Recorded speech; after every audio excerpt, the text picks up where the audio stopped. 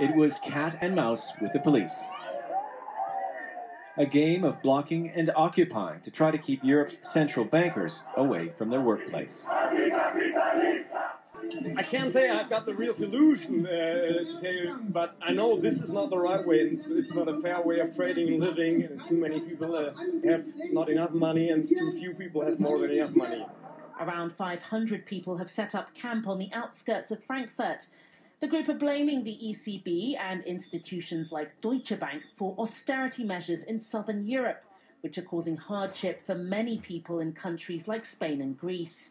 Blockupy will spend the day trying to disrupt the workings of these institutions. Our main goal is to show that the regime that is governing Europe through this crisis is neither democratically legitimate nor acting in any way responsible for the people.